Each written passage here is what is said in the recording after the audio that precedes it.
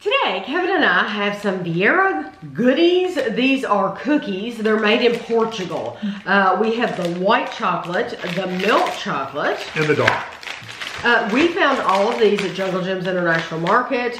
The milk chocolate were, they were all different prices. They were. It was fun to find them on the receipt.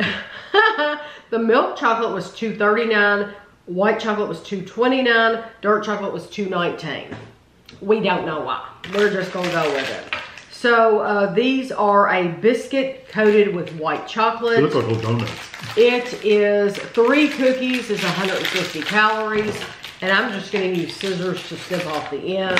Why fight? Why fight it? We're not gonna fight it. Oh, they're cute. They look like little donuts or something. That's what I said. Oh, is that what you said? Yeah. They're very heavy though. I wasn't listening to you. Do you want to eat half of it or no? It's a hard cookie. It looks like the color of it is kind of like a gingerbread color in the center.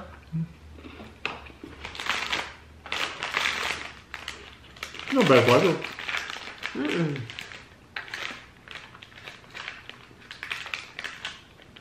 It's good. It's sweet. It's not overly sweet. It's sweet.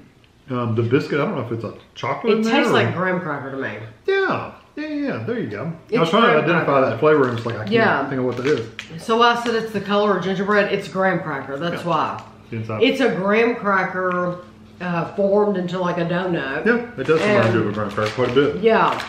And, a little denser texture, but it's still... And it's nice and sweet. I can see where kids or adults or anybody would like that. I would eat those. Go ahead. So this is the milk chocolate. Take one to break. Oh, this one's a lighter cookie. This looks like the inside of a fudge stripe. Some kind of keyboard. Yeah. 3 cookies is 150. They are. Also, it reminds me of a flavor of a Keebler a little bit. That's what it tastes like. That tastes like a fudge stripe cookie. Not bad. It's not quite as sweet as a fudge stripe, but it's pretty close. I actually am surprised that fudge stripes have never made like a giant size because they could do this with with theirs.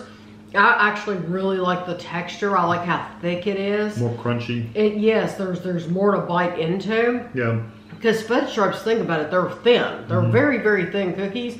They could absolutely double up and make theirs that big too and have like a special edition. Yeah.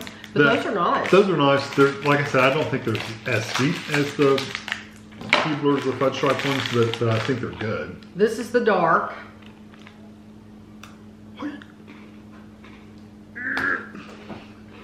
Looks like the same inside.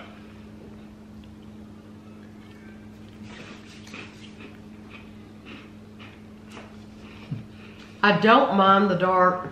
I think it has less flavor and it does leave your mouth, it does have a drying effect. I mean, it is a traditional dark chocolate. It is, and it's funny how those 3 cookies taste completely different. Yes, they do. But you know what? Complete honesty, when I bought them at Jungle Jim's, I didn't have really high hopes for the quality of them. Because they look like they'd be a cheap cookie. They do. And they might not be a cheap cookie in Portugal at all, although they must be because we didn't pay much for them.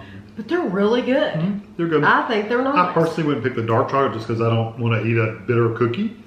I wouldn't either. It does dry your mouth out. But either one of the other ones are really good. Yes, they're sweet. I think they'd hit the spot. I think they'd be good for kids or adults. Yeah, I genuinely like these cookies. They're nice and sweet. So if you see them, you'll have to try them. They're called Goodies. Or if you have tried them, you'll have to let us know what you thought of them. And thanks for watching.